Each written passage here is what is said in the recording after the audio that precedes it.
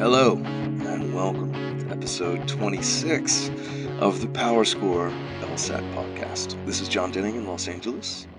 And this is Dave Kaloran in Napa Valley. How you doing up there, buddy? I'm doing outstanding. Outstanding. Yes. It's quite a way to start. It's been a good day overall. There you go. I'm having a good day too, but you tell me about yours. Well, first off, my day has been excellent because I'm drinking a melon ball. I'm going to put you right on the spot because this is a cocktail that baffles me. First off, listen to it. No, I hear you. Nice. I know. There was never a doubt, but tell me how you make a melon ball. And for those curious listeners out there. It turns out that I actually must like colored drinks, like colored cocktails. Mm-hmm. So like blue, green, red, you name it. If it's got color to it, I'm probably interested in drinking it. Usually because that means it's got a lot of sugar in it. I was thinking if it glows under a black light, but go ahead. If you go to a liquor store, you will see that bottle of green liquor, and it's Midori.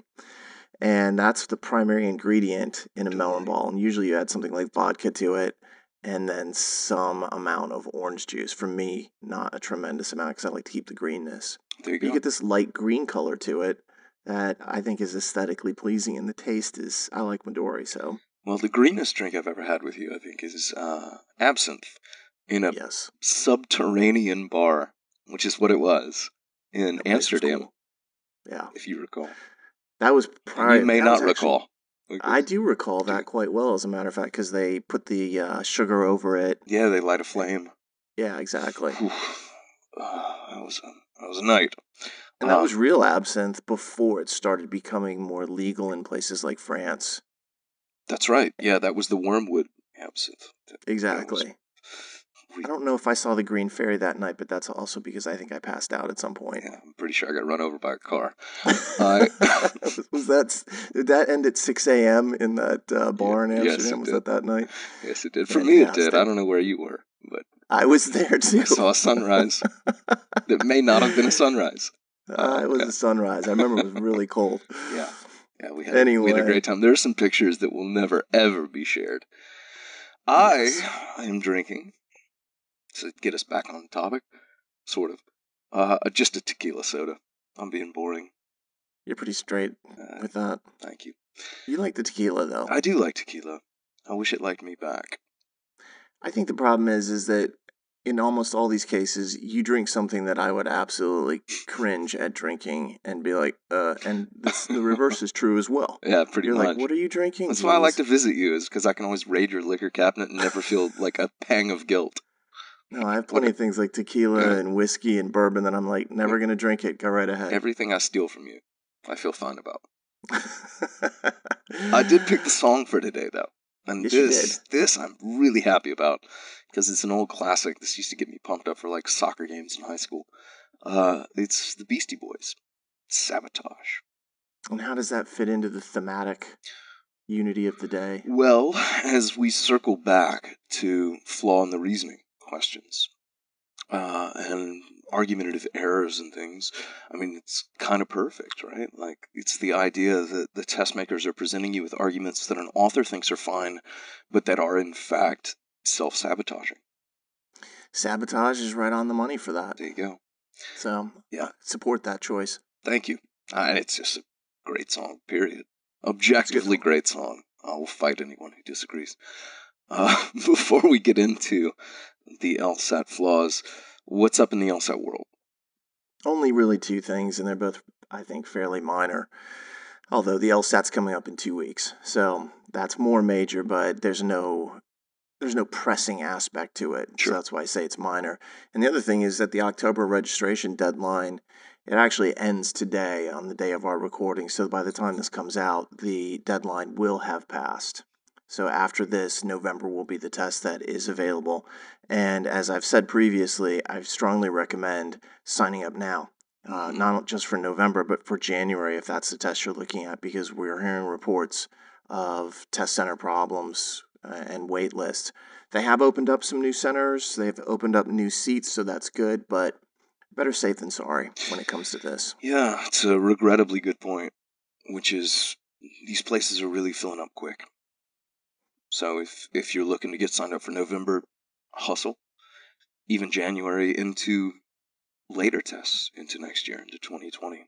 They're starting Yeah. to fill up. Hopefully they'll keep on opening spaces up, but I just don't have any trust with something like that. So if you're thinking about it, lock it in, and then you won't have to worry about the problems that a lot of people have gone through quite recently with wait lists and not being sure if they had a seat. Mhm. And now LSAC is guaranteed that they will have seats, but not necessarily in your hometown. You might be sent quite a ways away, which I think is patently uncool. Yeah, unless you're in the mood for a vacation. That's not how most people think about taking the LSAT. I know. I'm trying to put a ray of light to this, a silver lining. It's a weak try. This may be, Dave, our fastest ever move into the actual topic of the day.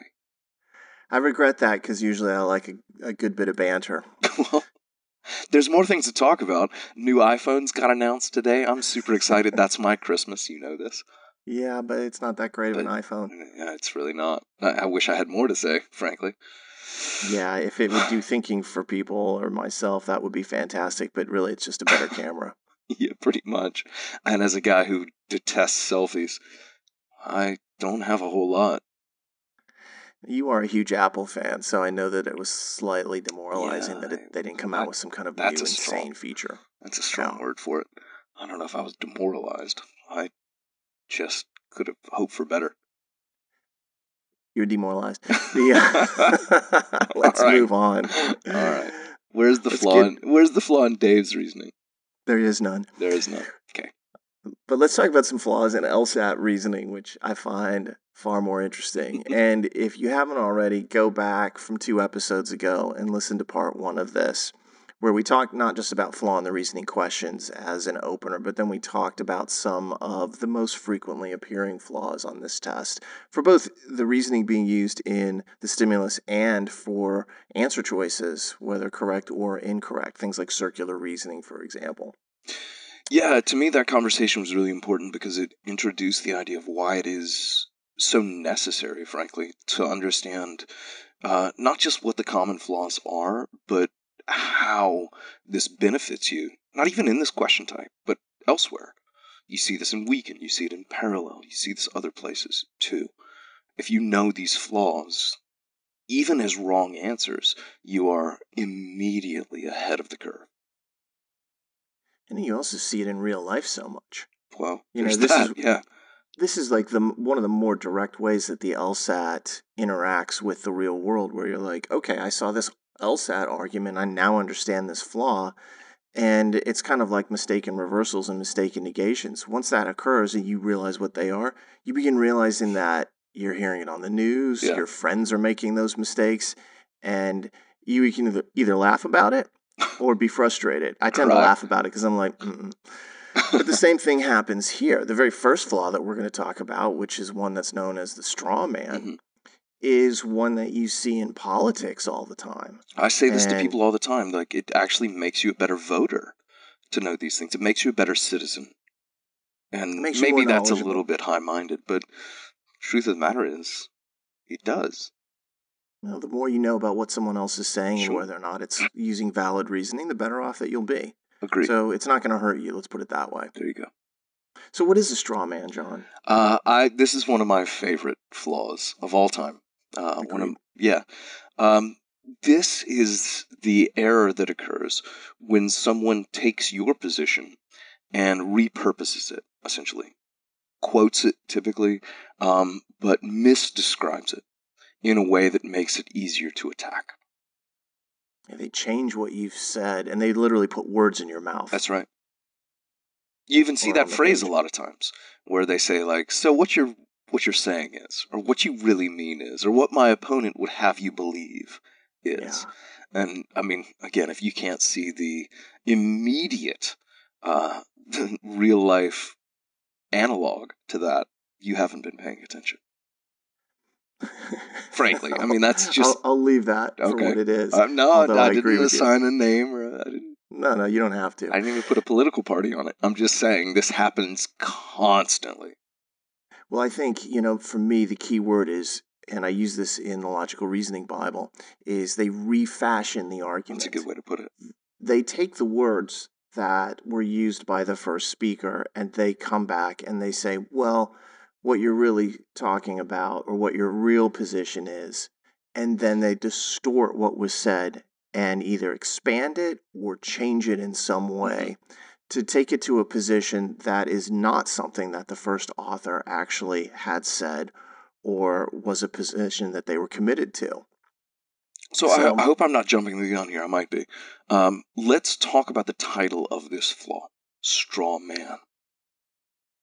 Because I have heard two competing arguments for where this title comes from. Ooh, let's hear the competing arguments. All right. Here's number one. Straw Man, number one, is that you essentially construct something that is flimsy, that is made of, it's paper mache, basically. It's a very easy thing to take down, despite the fact that the original argument wasn't so vulnerable. That's number one. Okay. I subscribe to that theory so far. Right. Number two, and this is my actual favorite, is almost like a scarecrow argument, where a straw man becomes something that you repurpose, reconstruct into a scarier version of its component parts. Which I like this a lot. I mean, what is a scarecrow? It's just straw and an old flannel shirt and maybe a flimsy hat, but it looks menacing. To crows. Yeah, well, to lesser minds. But again, it's the kind of thing that is intimidating. It's frightening when it shouldn't be. If you knew what it was made of, it wouldn't be frightening. And yet, it appears to be. I always liked that. That straw man version of benign components made menacing. Well, it makes it more inflammatory, which then causes a greater reaction, which is easier to argue against. Sure. I think what you're really getting at is that it doesn't have to be mutually exclusive with these two. They could actually both be true. Yeah, I think they can. As opposed to a false dilemma, which is something we'll see soon enough. Yeah, we'll talk about that eventually. You like that little it's not one or the other here. Right. I think you have elements of both. The idea of the straw man is easier to knock down. Either way you frame it, wherever you want to title this, the nomenclature, regardless, I think it's it's scarier than it should be because someone has reinterpreted for you. Yeah, well, even if you take the second route, you end up back at the first route because that gives you the opportunity to knock that argument down more easily. Yeah. So, but that's an interesting point because what it means is that you are changing what the original speaker said. And that means that you have to have two positions here. You have to have an original statement that was made in some fashion. And then the person creating the flaw has to come back and say, well, this is what I think you said. And then they make those changes. And then usually what they do is they refute that new position that they have presented. Yeah, they're like, okay. That's exactly it. It's a strange case because the flaw doesn't exist in the argument itself. It exists in the repurposing of it. Does that make sense? Yeah, in the change of what is actually being made. Right. I was just following along with what you were saying. Yeah. I could almost hear your mind turning. Well, when you said in the original argument, I was like, in the original argument of the first speaker or the refashioned? So, yeah, precisely. Sure. Yeah, the original argument of the first speaker isn't necessarily bad. It's what someone does to it. It also isn't necessarily good. That's right.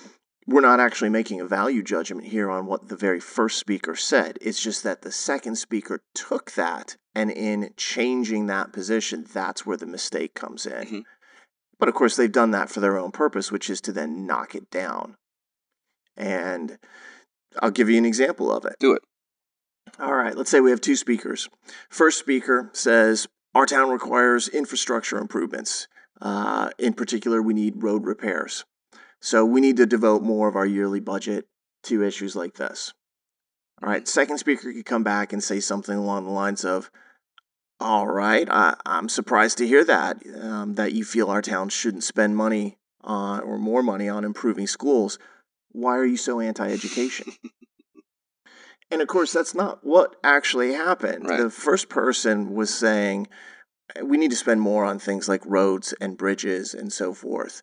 And so we need to increase the amount of money that's given. There's been no comment about education or even reducing education or alternatively not increasing the education budget. But notice how the second speaker came in and said, "Oh, I'm surprised." And I didn't say what you're really thinking or what you're implying, but you could easily throw those words in there and it would fit perfectly. All of a sudden it turns into something about schools. Why aren't you focused on schools? And that becomes, why are you so anti-education? Yeah. And you can see it's like they use a slippery slope where they just go down, and all of a sudden we started talking about road repairs and we ended up with, why are you so anti-education? Yeah. That's a beautiful example. Yeah, and all of a sudden the speakers in there would be like, yeah, why are you so anti-education? Because in many cases, the straw man argument builds that scary position. I can't believe that person's anti-education. And in politics, this is highly effective because a lot of times that forces the first speaker to come back and say, hey, I'm not anti-education. Right. Which, sounds like you're guilty. Yeah, it forces a defense of something that you were never guilty of in the first place. Yeah, you can't just ignore. You have to be like, no, I'm not anti-education. I was focused on road repairs, but now the focus of the argument's been shifted. And there's certain I know, dude, figures. in my head, there's a dozen examples that I'm hundreds. like biting my tongue over. Nah, let it go. I know, I am. I think your example holds, so I'm going to leave it at that. Yeah, politics is rife with these examples, and this is more or less drawn straight from politics these days. But this has always been a feature of argumentation. You could go back 50 years and see this, or 100 years, and people were doing this to each other. Can I just say, and I don't typically self-congratulate, but in this case it's mutual. Good for us. We've held back from some political talking points that are easy to... I always say this, I want to avoid politics. There's certain topics that I really just don't like to talk about. Politics and religion being the two at the top of the list. Oh, man. But There's a lot of different opinions. Do I have thoughts? You have many thoughts on this. I have reconciled myself to not worrying about it. You're thoughtless. I'm actually more thoughtful than you are. You're thoughtless. That might be it. Anyway, that's a great example. I think it serves the point. But straw man arguments, do these come up with any kind of frequency that you would tell people to expect to see one? In the arguments themselves, as not an actual very flaw. frequent. As an actual flaw, it's not the most frequent flaw. There are a few famous examples. There's the one about the dean of students talking to the student representative. I'm glad you bring that up, because that to me actually represents an underlying position that you see sometimes in these, which is this almost stratification of positions of power or positions of authority. You see strawman arguments often made by people in authoritative dominance, if that makes sense. The dean of students question is a dean of students talking to a student body representative. And he commits the strawman argument, the dean does. You see this often where someone has a clear position of authoritative power. And they're more likely to be believed. It's more, right. At least in our society, the authority kind of like implies persuasion. Well, they must know better. So it's why it's an effective tool for a lot of speakers making these types of flawed arguments. What I tell the students all the time is you really be mindful of the fact that the test makers, to their credit, if I can give them this, are cognizant of that. They tend not to give immediate authority or immediate credibility to people who would tend to have authoritative presence or authoritative credibility. Like advertisement, probably a flaw. Executive, probably a flaw. Politician, corporate spokesperson. Yeah, you get it. Flaw. These are positions where they tend to impose some degree of immediate vulnerability in terms of argumentative credibility. True, although in a flaw like this actually is more of a seductive technique because the typical reader might even subconsciously think, well, dean of students is likely to know more about policies. They might, without realizing it, give that person more credit than they should, which makes it harder to spot the straw man that's actually occurring. Yeah, that question for anyone out there wondering, I have to elaborate. I'm sorry if this reveals too much, but it's just a great question. the student representative is saying essentially, like, you shouldn't have expelled this person for speaking ill, and again I'm paraphrasing, of another student because he was just expressing his right to free speech. And the dean of students says, what you're doing is endorsing harassment. And you can't do that. Like, we can't have our students harassing their pupils. Now, of course, that's not at all what the student did, but that's what the dean mischaracterized, and that's really what this flaw is, a mischaracterization. And no one's going to be on board with harassment. Right. So all of a sudden, that new argument looks like, it's much easier to then beat down the student representative, and it has that scarier aspect, like, oh no, we can't do that.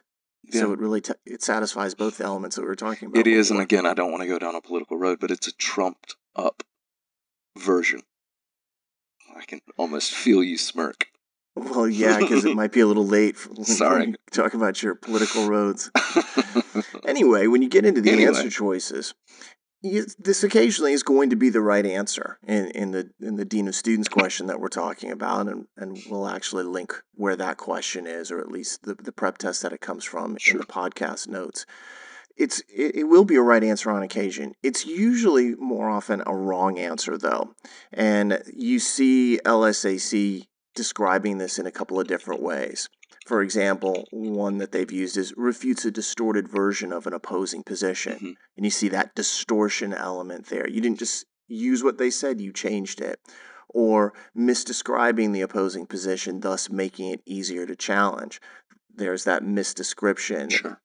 Going right along with distortion. What you won't see, though, is an answer choice that says straw man. So only. You don't have to. Yeah, if only. We use that name because it makes it really easy to picture what's happening and to remember what this flaw is, not because that's the language that LSAC uses. Right. So when you're looking at that, the thing you have to realize is, well, what is an actual straw man from an abstract logical standpoint? And it really is, it's attacking a distorted position. Yeah, it's a really good point. So two things to me, if I had to break this down. First is, you often see people, what you're saying is, or if I understand you correctly, or what my opponent would have you believe, you almost see this preface of a restatement, and then the answer choices you just described. That's exactly right. And once you know it's a straw man, if you go look at that Dean of Students question, it just drives the point home so clearly. It's one of those moments where the illumination should be 100%, and you walk away after that and you're like, I know what this flaw is. I'll never miss it again. Yeah. I'll be able to recognize it when it's present, and if I see it in a wrong answer choice, I'll be able to eliminate that decisively. Yeah. And that's exactly what we want from these discussions about various flaws, is for everyone to say, all right, I know what that is now. There's perfect clarity. Yeah, well, perfectly clear to me. You want to move on? You bet I do. I bet you do. All right. Let's talk about a broader category that has some underlying components to it, which are appeal fallacies. That's right. There's a lot of these. Yeah, there are. Many of which do not appear on the LSAT, but some of which do. And people immediately tune out. Well, we're not going to talk about the ones that aren't on the LSAT. Right. Okay, good. I'm not an idiot. Okay, good. It's just that the LSAT doesn't tend to use some of these. But the idea of an appeal fallacy is that you are making an argument where you all of a sudden call upon some element. Yes. And you use that as the justification for your position. And some of the ones that we'll talk about tonight are, say, an appeal to authority, mm-hmm. appeal to popular opinion, even appeal to emotion. What we won't talk about as much is something like appeal to force. You know, that's what you see when you run into something like, oh, we have to have a justification for, there'll be problems or war or something like that. There's all sorts of appeals that we don't need to worry about. So, yes. Let's focus on the ones that are most applicable to the LSAT. And hopefully that discussion will then prepare anyone else. If the test decided to add a few, which they could, then they'd understand at least what the general idea is that's happening here. So let's start with appeal to authority. Sure. All right. Keeping it relevant. Fine. All right. Appeal to authority. To me, I think this could almost be recategorized or retitled as appeal to an inappropriate authority. Which, yeah, and you may have a comment, which is mostly to say an appeal to authority is fine if that authority is relevant, if that authority has some bearing on the matter at hand. The problem is, just because you're an authoritative figure on some subject doesn't make you broadly authoritative. Yes, and let's take your point and actually walk it out to the broader idea. Sure. An appeal to anything could be relevant as long as it's relevant to the topic. Right. You know, you talk about an appeal to emotion. If the topic is emotion, then it's reasonable to appeal to that. Yeah. Or if you're talking about how people feel. Why do you feel sad? That can be an actual talking point. Yeah. The problem with all these fallacies is that they use the appeal at the wrong time. So if we're having a discussion about climate change and global warming, and we start referring to authorities who actually have studied this and are known experts in it, that's completely appropriate to do. Sure, but my uncle, who is an orthodontist, a well-regarded orthodontist, probably shouldn't speak with authority on the weather. Are you sure, though? I mean, he might know something. He might. He might. But the beauty of this one is that, you know, sometimes people are like, well, I have a friend and they know a lot about it. Well, we don't know anything about them. Yeah. You see this in advertising constantly. The first example that always comes to mind for me is Michael Jordan and tennis shoes. And almost anything that celebrities are hawking is usually some kind of an appeal to authority. There's probably an appeal to fame in here as well. Yeah. But what does Michael Jordan really know about tennis shoes? I wonder if this is actually the best example. Just bear All with me. I don't want to hear this discussion of, you know, Zion Williamson knows a lot about tennis shoes. I don't know he who knows that how is. to destroy them. I don't know who that is. Oh, he was the guy who hurt his ankle because the shoe blew out. Right. You know, he was the number 1 pick in the NBA draft recently. That's all. We went to Duke. It's all good. Oh, yeah, okay, whatever. Michael Jordan. Let's go back to him. I know that dude. I know Michael Jordan. Michael Jordan can jump high. I'm sure he understands, like, this feels good and what have you. But is he really an expert on the construction of tennis shoes and what have you? I don't know. It's more of a fashion-related thing to me and a great logo branding exercise. There's one that's been on ESPN frequently, and I'm obviously a sports fan, whereas John clearly is not. Shut up. And don't get upset because I'm speaking truth. And you see this commercial right now, and it's Frank Thomas, and these people are like, Frank Thomas, you know, you're in such great shape. He played baseball, and right? Yes, he used to hit a baseball. Yeah. A long, long way. Nailed it. Name one team he played for.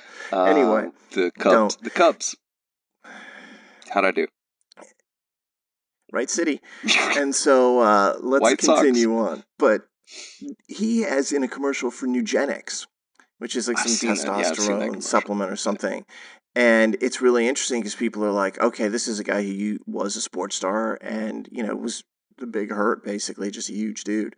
And so now all of a sudden they're pairing him up with testosterone. But he's not a doctor. He doesn't know anything about it. He's just getting paid to push it. And it's a great example of, like, they're acting as if he might be some type of authority when I don't know that he really is. Gatorade commercials is another one that you see where it's like, oh, these athletes really know what's going to replenish electrolytes. Do they really? I'm not sure they do. Yeah, that Gatorade thing where it started in Miami, maybe, somewhere down in Florida. It was Gainesville. FSU? Gainesville. Yeah. Ah, jeez, man. Come on. Anyway. FSU is in Tallahassee. I know where FSU is. Florida's in Gainesville. I would like to make sure everybody knows that I know this. I would like to make sure that everyone knows I don't. When I said Gainesville, you were like FSU. Yeah, no. I knew Tallahassee. And the entire state of Florida cringed at that moment. They were like, ah, jeez. They can float away. So.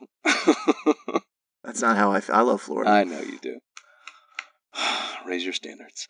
So I think when it comes to an LSAT version of this, what tends to occur is you see authorities essentially related to or appealed to, as the verb goes, appealed to, but they're really not in the right category, or they're really not in the right discipline. That's how I tend to expect this flaw to occur. They're close, but maybe not the specialists they need to be. They might be a scientist, but they're not a scientist of the particular topic at hand. Something like that. Yeah, I think it usually even goes further afield than that. There's Okay. that classic question of like, biologists I've talked to have confirmed to me that there's some truth to astrology. That kind of thing. I'm trying not to laugh. Right. I mean, it's an absurd conclusion, period. But why would you think that biologists were going to be the ones to speak with any kind of authority to that? Yeah. On that. Right. It's okay. I have a good friend who recently said to me, "Well, I mean, like they're the planets and stars around us, so they have to be having an impact on us." And of course, from a Ex-friend? moon's Past friend? no, Oh. absolutely not. Good friend. It's literally the moon does have an effect. I can't actually say that's not true. So it's like, all right, I just left it. I did not want to get into the debate, but I was like, wow, I didn't expect that. Yeah. Over Mercury's dinner. in retrograde. I'm gonna jump off the roof. I think that's where we go to, off the end of what Someone I is listening to this right now and being like, yeah, oh yeah, of course. But I said to my buddy at a dinner the other night, got yelled at. I said, we were talking about star signs, and I said, well, you're a Cancer, but what's your sign? I said it to Sean. You know Sean. Of course. Yeah. He left about 8 minutes later. He actually walked out of the No, it wasn't restaurant. because of that. Sean It might have been for something else. I'm sure I said something else, but that's what it was. That's most likely. You did say something else. Sean is an affable, easygoing guy, so I think that he would probably look at you and be like, John. Come on, dude. But, I think the point that you're making is, yeah, they're somewhere in that vicinity. Like you're talking about a scientist, but if you think about it, a biologist is not an astrophysicist. So they're under the umbrella, but they're not in the right vicinity of where things need to be. Yeah, I love that you tried to find a discipline that would actually speak with some authority on astrology. But I take your point. Yes. Yeah. Well, I was trying to bring it back to the point I was making. I know. So, and, just to continue on with some of those examples, I used a bunch of sports examples, but the doctors and dentists examples on television are rampant. 4 out of 5 dentists recommend Crest or whatever it is. That's a direct appeal to authority right there. Yeah. And so when you see things like that on the LSAT, it is usually along the lines of all of a sudden they are citing someone who should have some knowledge or could conceivably have some knowledge in this. And if they cite a person who actually, in fact, could be seen or is proven to know what they're talking about the exact subject at hand, then it is okay. Yeah. That is not an appeal to authority. That's actually just citing authority. Sure, a physicist talking about relativity is exactly what you would expect. That's exactly right. That is completely acceptable. The problem is when the actual discussion point at hand is different from their area of expertise, or it's not specific enough in terms of what they say. Yeah. 4 out of 5 dentists, that's a different type of error, in terms of survey, but it also is then used to appeal to this authority. So that's the key thing, is to make sure that what's being talked about is actually relevant to that person. Sure. If it's not, then you have a potential problem here. Can I introduce one final point to this and then we'll move on, which is the source argument idea. That you see this a lot of times, questions the credentials, questions the authority of the person. You need to be, you, listener, as a test taker, not you, Dave, need to be mindful of the fact that it's one thing to challenge someone on their authority to speak on something, whether as a source or an appeal to authority thing, and different thing to talk about whether their argument is good or bad.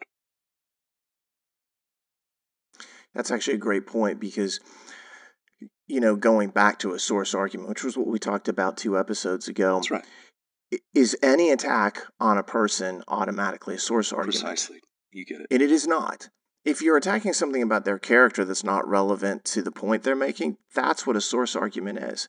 But if you're trying to undermine a scientist's statement by referring to her credibility and her knowledge of the topic, that's not a source argument Right. because we're now in the right arena. Exactly. Source arguments go outside the argument at hand or the topic at hand and instead deal with something that is really irrelevant to the Character or reasoning. motivation or, Yeah. the hypocrisy or something like that. That's right. Yeah, so it is possible for you to attack somebody's position or what they know about a topic without it being a source argument. So your point's well taken Yeah, because beautiful. there's a few LSAT answers out there where you look at it and they're like, well, isn't this a source argument? It's like, no, they're actually allowed to attack them because they're talking about something they all are aware of. Perfect. And I think you actually did it more justice than I was going to. So thank you. I try. You succeed. Let's talk about another appeal. Yeah, before we do that, I do want to mention Okay. that typically when you see this described in an LSAT answer, it's going to be something like, it appeals to a source that does not have, relevant knowledge to the topic or applicable knowledge. It's going to be some kind of phrasing like that where you're like, wait, do they really know what they're referring to here? And in those cases, they didn't. Then it's an appeal to Perfect. authority. Yeah, that's exactly right. Now let's move on. All right, now we can move. Oh, yeah. Another appeal, little less common, but you do see it, which is, and again, you see this a lot just in the scope of life. Appeal to public opinion, appeal to numbers. Most people have believed, that kind of thing. The test, this is how I often phrase it, Dave, to students of mine.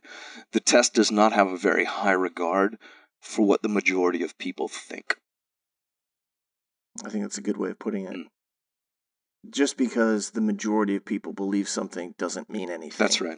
Is really what it reduces to. Yeah. And the test happens to know that and will sometimes use that. And when we talk about popular opinion, that's usually something where you see this like most people believe or many people think, where they're trying to say, hey, this is a commonly held position or belief or opinion.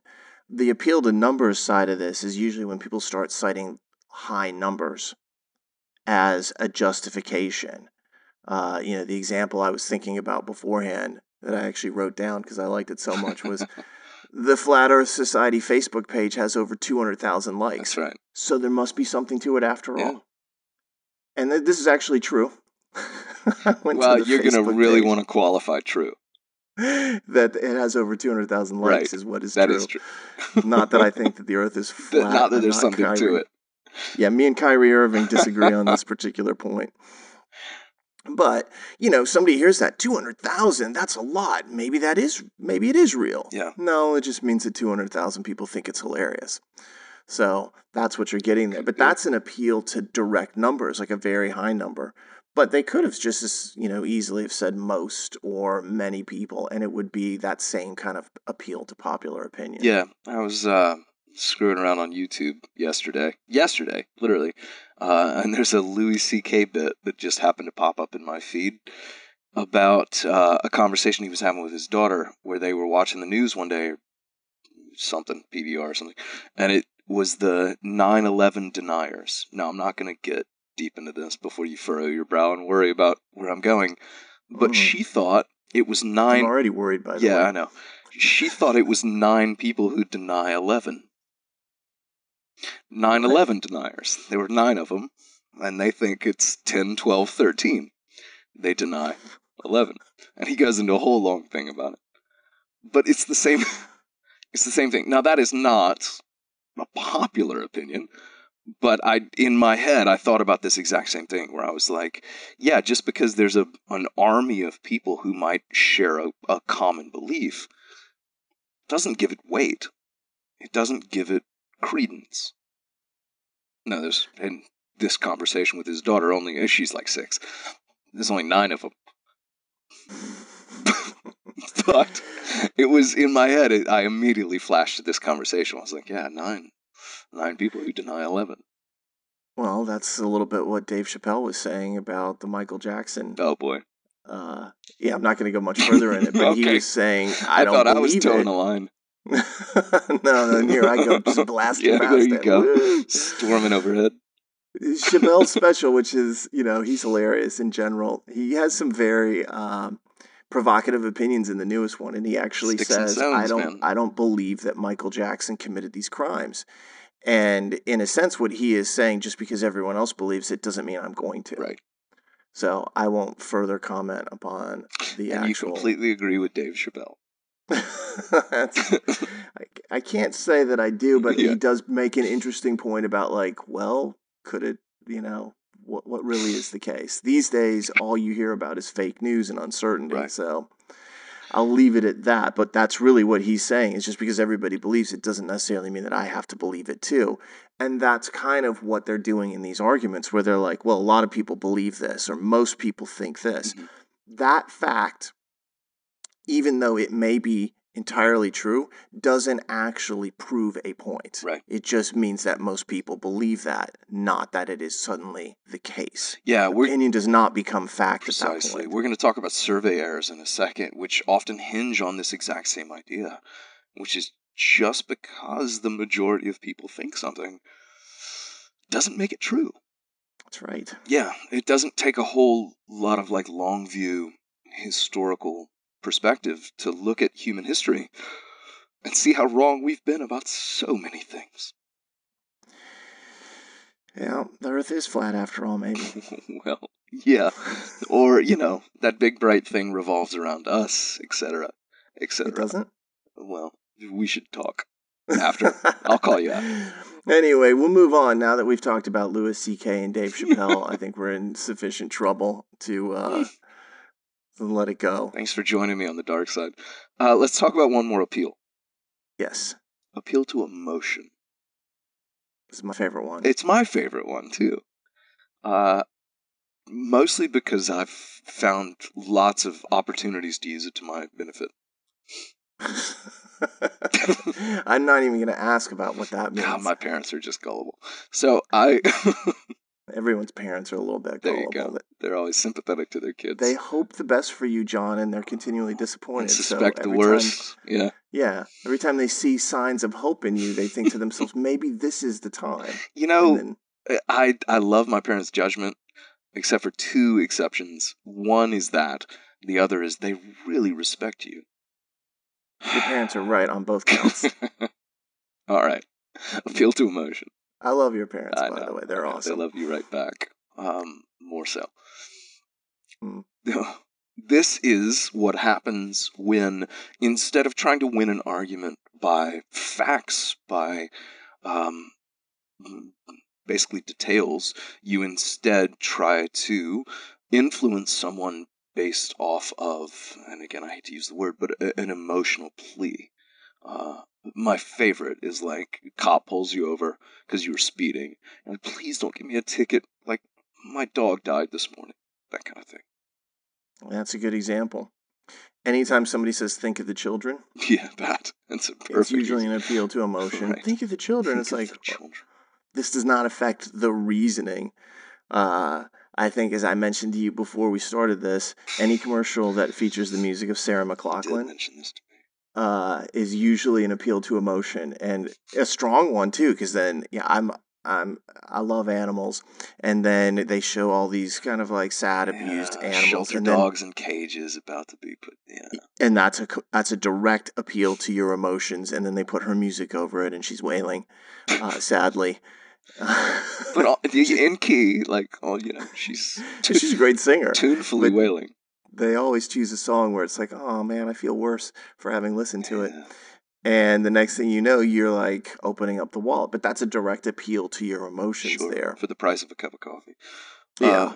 Can I put a caveat on this, which I Certainly. think needs to essentially hang over all of the flaws that we talk about, aside from internal contradiction, which is something we mentioned last time. none of these make an argument wrong. It's just that each of these keep an argument from being right. And what I mean by that, I suppose, is that when you hear an appeal to emotion or appeal to popular opinion or any of the survey errors we're about to talk about, any of it, each of these serves to essentially reduce an argument to 99% correct or less.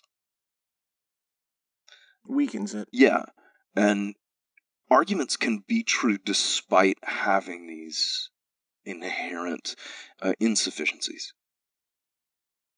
These just hamper, they handcuff. And that's really what you're looking at when you see an LSAT argument. A circular reasoning argument, like we talked about in the last episode, 2 episodes ago. These are things that make an argument less than guaranteed. That's it. Arguments can be true despite these deficiencies, but these are the things you need to be on the lookout for. They don't destroy the truth of the conclusion. That's a good way to put it. They just haven't proved it in a definable, valid manner. Yeah, They've still left it open. Precisely. They serve as an opportunity to remove certainty from the argument. That's it. And I think sometimes people get hung up on weakened questions, for instance, as a close comparison or sibling to this, where they're like, well, I have to destroy this. No, you don't. No, you just have to make it less believable. Each of these serves to make it less believable.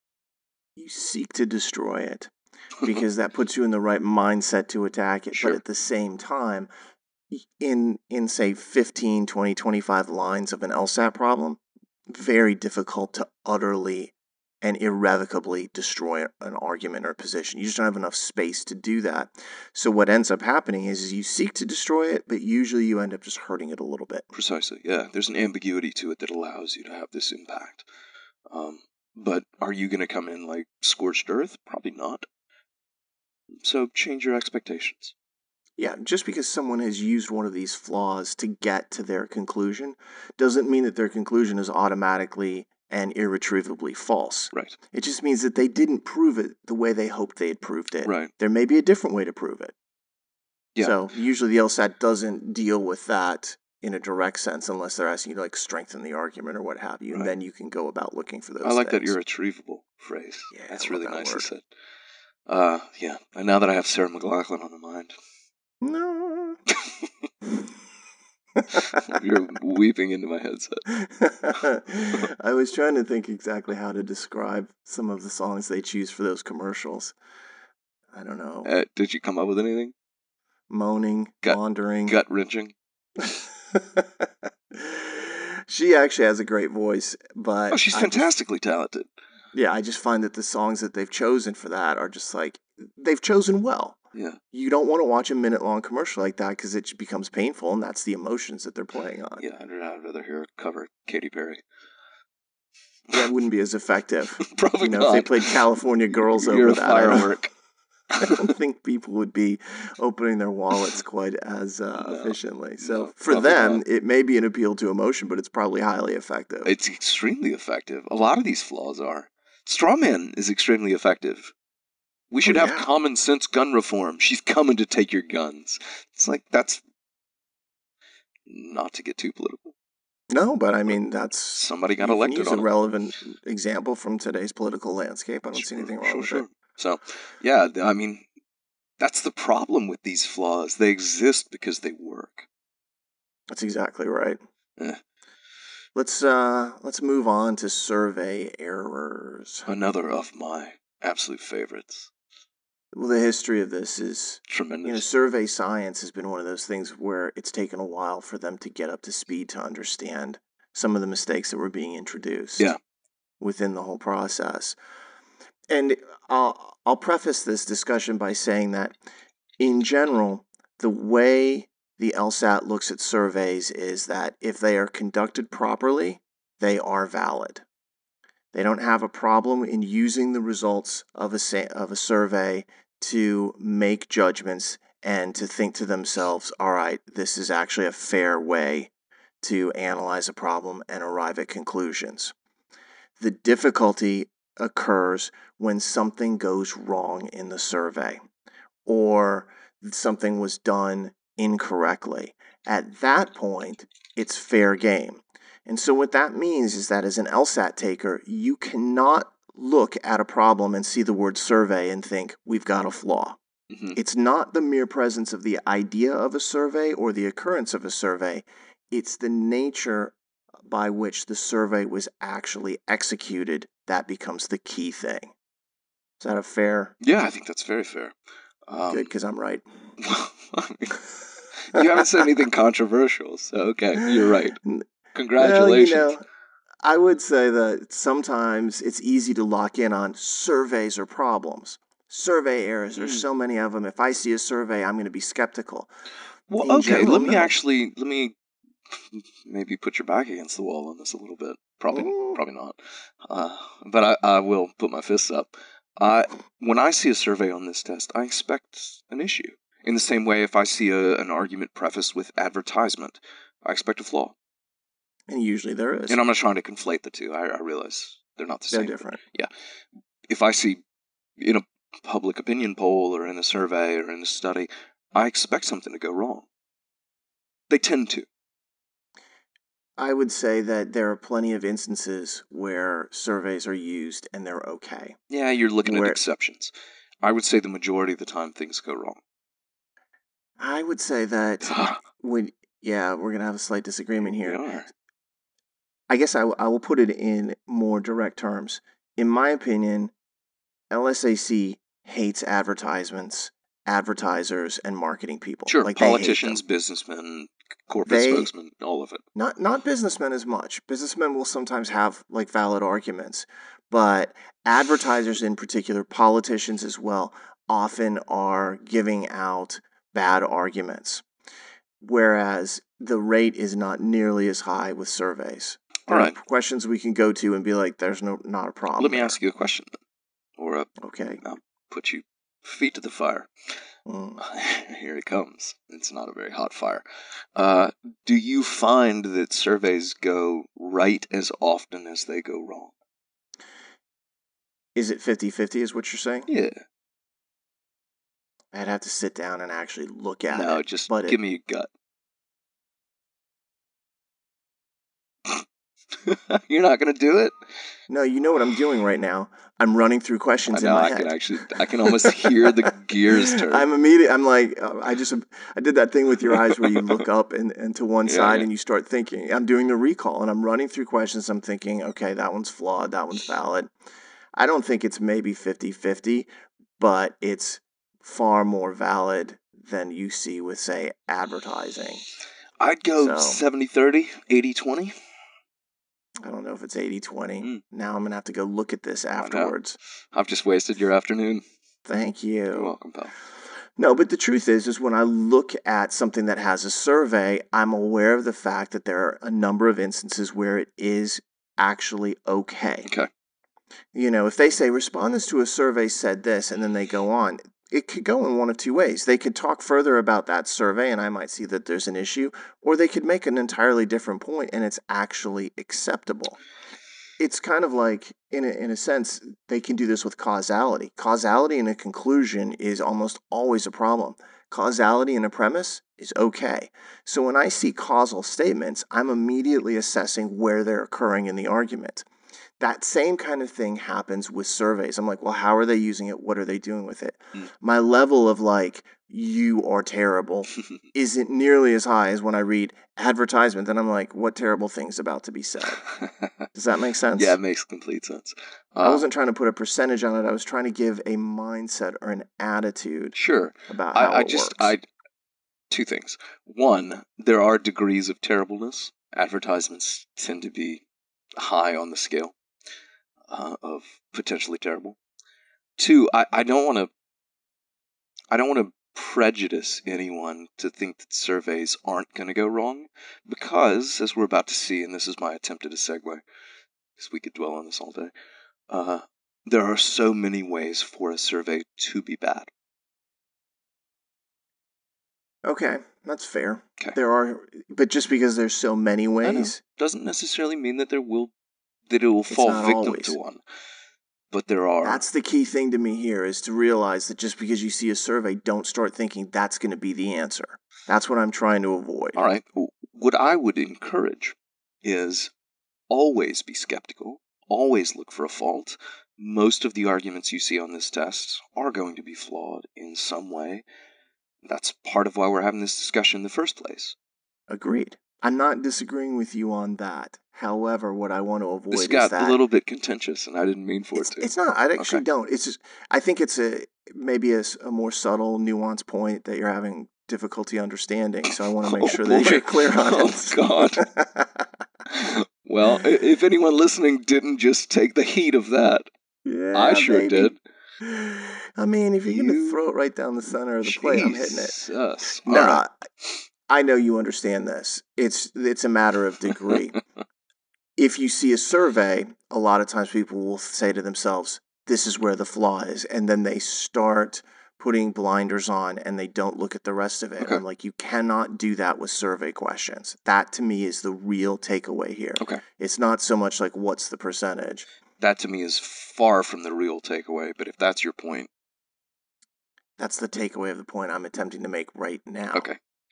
All right, good. Let's continue on with what those numerous errors that you refer to actually Forward are. progress. Yeah, there are a bunch of ways the surveys can go wrong, and despite the fact that sometimes they're okay, which maybe is where you were going. That is exactly what I was saying. Is when done properly, LSAC has said we believe in surveys and they're okay with us. Okay. Yeah. So that's the key thing. Done right, we're good, but they're often done poorly. Yeah. How's that? Typically done poorly. Is that too strong? I don't know. Come on. A lot of times. I said often.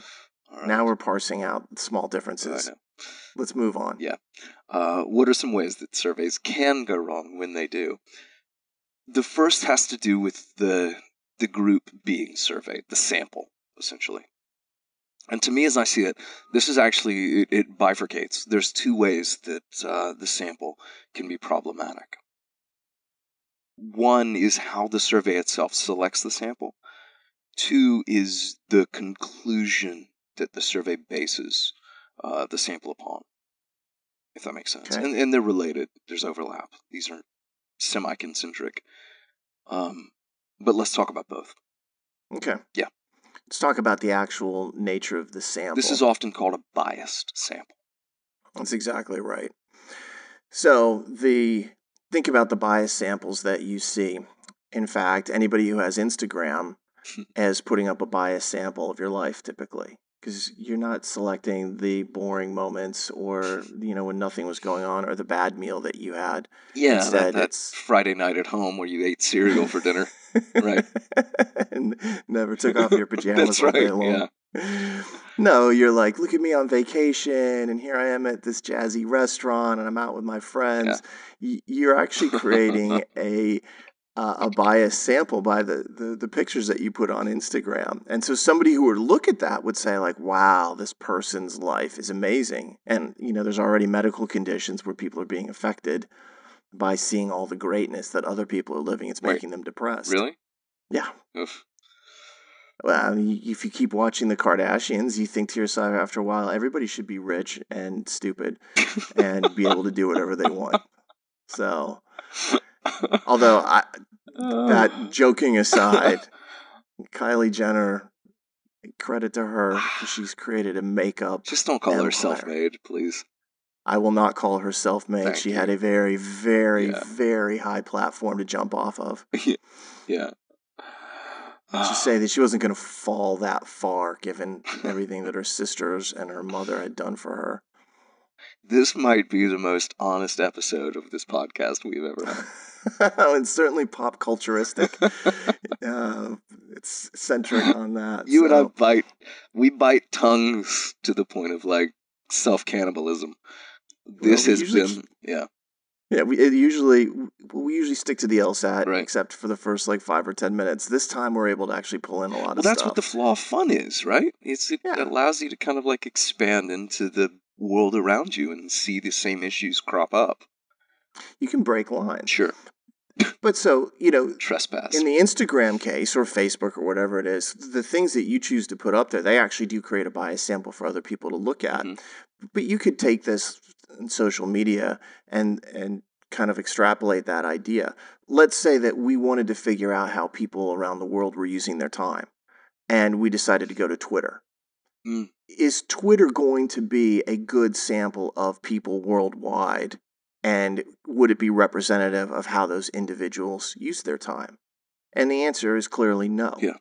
Because there's a certain type of individual that is on Twitter. It's going to be restricted to people who have fairly consistent access to technology. And that's going to leave out large portions of the world. So already, if we were to say, oh, as it turns out, I used all this information that I gather from Twitter, and it shows that people spend 8 hours a day online. It's great for Twitter users, but that's not the average person. And that's what a bias sample looks like. You draw this conclusion, often very global in nature. Oh, people spend 8 hours a day online. I know that because the people on Twitter do. Right. Well, some people aren't on Twitter. It also could be that the people on Twitter are just more avid than, people who use other platforms or don't use platforms More at all. opinionated, you mean? Crazy. Okay. I spend a fair amount of time on Twitter. You do, actually. I wonder this about you sometimes. Well, I stick to the LSAT, man. But it is interesting because over time I've met people really from all walks of life, and it is interesting to see the things that they follow and the things that they say, and sometimes it really goes into a rabbit hole. Sure. But yeah, you can spiral in a hurry. This is the first of the types that I was talking about, where the conclusion group isn't necessarily represented by the group you're choosing to observe, or, back to the title, you're choosing to survey. In the same way that, you're not going to get an accurate representation of baseball players by looking at the All-Star game. Same thing, right? It's just unreasonable. One of my absolute favorite questions, and I'm happy to say that we have it in the course, talks about people wanting to be told if they have a serious medical condition. And one of the weakened ideas in that is that everyone surveyed is a young student in introductory psychology courses. That's a fantastic answer. It's my favorite answer in that question. Why is that a problem for the survey? Is because you can't talk about the world, 7-year-old grandmothers in India, by young students in introductory psychology courses. It's too narrow a sample. It's too biased a sample to represent the conclusion group. That's exactly right. Yeah. And it's interesting because in that question, you're actually saying this is who we chose to look at. Mm-hmm. There's another sampling error that is based upon who decides to respond. That's right. And this is the nature of how the survey essentially selects participants. My favorite example of this of all time, yours too, I suspect, is the 1936 election. Roosevelt, who was it? Was it Roosevelt being an incumbent? Franklin Roosevelt? It was Alf Landon and Roosevelt. Alfred Landon being the Republican governor of Kansas, I think. And it was very clear based on this survey that Landon was going to sweep it. And he was going to crush it. Well, what had they done, though, in the survey? Right. That was the interesting thing. They sent out postcards to, all the subscribers of this magazine, and then based upon the people who returned the postcards... Yeah. It was the Literary Digest, I think. Yes, the Literary Digest. And they said, for sure, based upon these results, Landon is going to win in a landslide. Mm-hmm. And, of course, you think back, well, who was it that was actually the subscribers to the magazine? And then the response that those people made. They were overwhelmingly Republican. Mm-hmm. And so here's a magazine asking a bunch of Republicans who's going to win. And they're like, the Republicans is going to win. And then declaring nationally, Republicans going to win. Yeah, I think it was like a 19% error or something in that. It was huge. Yeah, it was the other thing about wild. that, which it was also, they surveyed hundreds of thousands, I think almost 2 million 2.4 million people. Which goes to show that the size of the sample is irrelevant if it is biased. Yeah, you want to know my favorite part of that whole thing? George Gallup, for whom Gallup polls were eventually named, surveyed 50,000 people, a fraction, and got it right.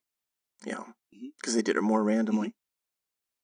And there was that other one. It's in the Logical Reasoning Bible. Is the 1948 election with Dewey Oh, yeah, that's and right. Truman, Mhm. where they called a bunch of people. I hope I'm not mixing these two up, but they I called a don't think bunch of so. people. No, I think you got it right so far. And as they called them, they were like, "Who are you going to vote for?" And everybody was like, "Dewey." Well, of course, at that time, the people who had phones tended to be Republican. Right. And so once again, they had a biased sample, but they didn't realize it. And so they printed that famous headline in the newspaper Yeah. that says, "Dewey wins." And then they've got a picture of Truman holding it up with a big grin on his face. They actually had to print a huge retraction, I think. I wonder why. Yeah. Well, who knew? The example the example I often use for students in class is like, imagine that I got like a white pages out. For those of you who are young, a white pages lists all of the publicly listed landline phone numbers. Yeah. And on like a Tuesday afternoon at 2 p.m., I started calling these numbers and asked who they were going to vote for in the next election. Am I going to get realistic results? Or representative, predictive results? No. They're not going to reach me. I don't think they're going to reach you. They're going to reach my parents. Yeah. Which is... people without, you aren't working, what have you. Yeah, Tuesday afternoon, landline. You're not going to get a vast swath of the voting public, which actually represents a certain type of voter. So this is the way that a survey itself can be constructed self-harmfully. Yeah, by who you picked. Right. Another way you could have it is, let's say you're in a mall, if there are many of those left. There are. And you want to do a survey on people who are friendly, and you start saying, "Hey, would you answer this survey?"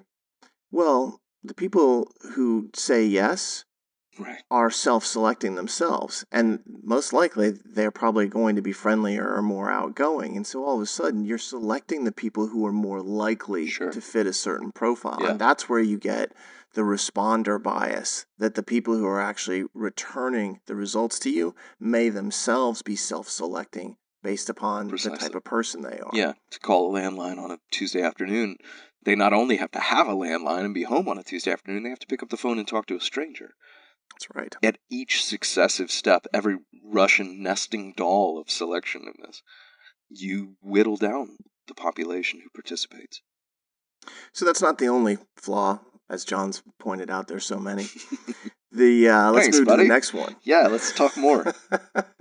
I didn't disagree that there were many flaws. I just said you can't assume that it's going to be flawed because it says the word survey. Your point's taken.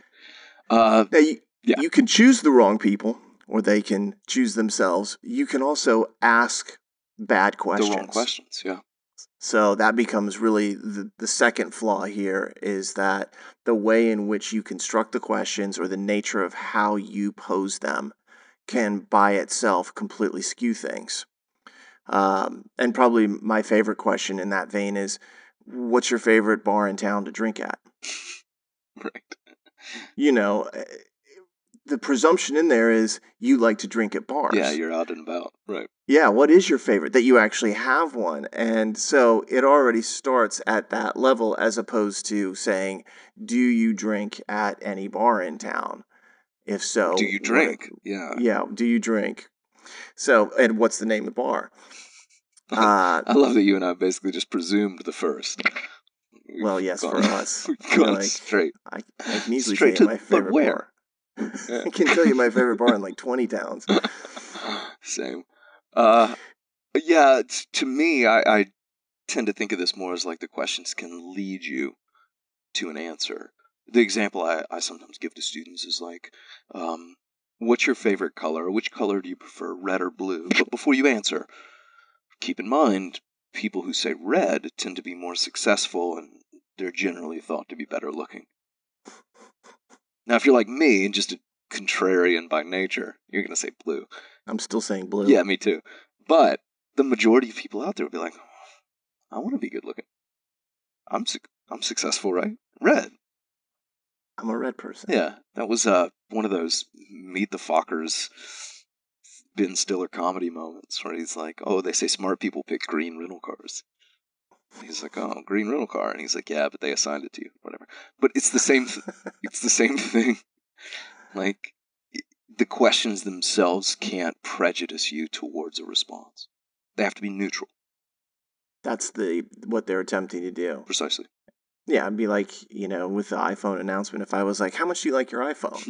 I'm already presuming that you like it and am prejudicing you towards saying something that's more positive. Right, I right, like right. it a lot. Yeah.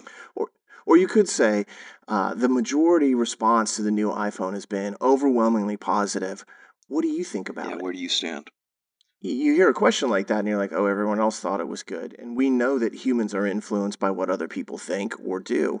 And so you hear that and you think to yourself, oh, yeah, I liked it a lot too. Yeah. That's where you've constructed a bad question that leads you to a response that doesn't reflect reality. Right.